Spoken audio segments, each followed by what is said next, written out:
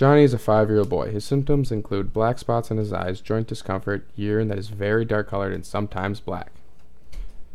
He has AKU, alkaptonuria.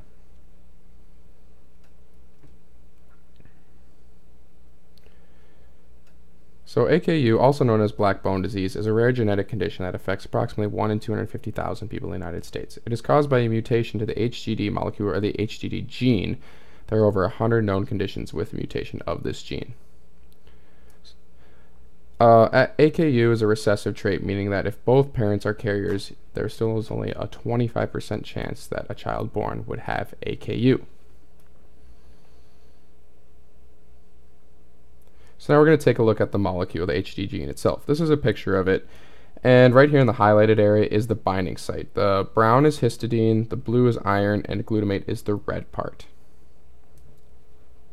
This is another picture of our HGD gene. Right here, the green part is the binding site here.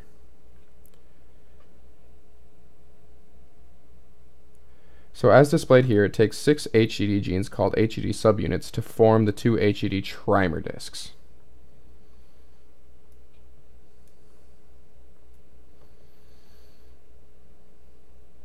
A mutation in the DNA may occur in the HGD gene. The mutation will cause the 6 HGD subunits not to form trimer discs, which will result in HGD deficiency, or AKU. This right here is a metabolic pathway of the conversion of phenylalanine to tyrosine. So right here, homogentisate is the byproduct of this conversion. And when the HGD gene is working properly, it will metabolize homogentisate into 4-fuminary acetoacetate. If it is not working properly, it will not be metabolized into that, and it will build up into the body.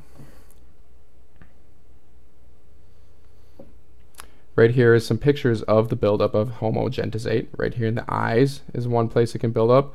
Most of it gets secreted out through the kidneys with the urine. And then the other most common place is in the joints.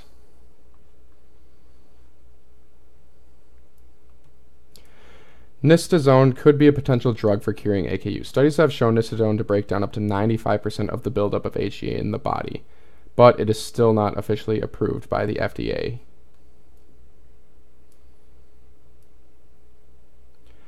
So the only replacement, or the only therapy that really exists, is joint replacement therapy to help manage the pain that would be caused by the buildup of homogentisate in the joints.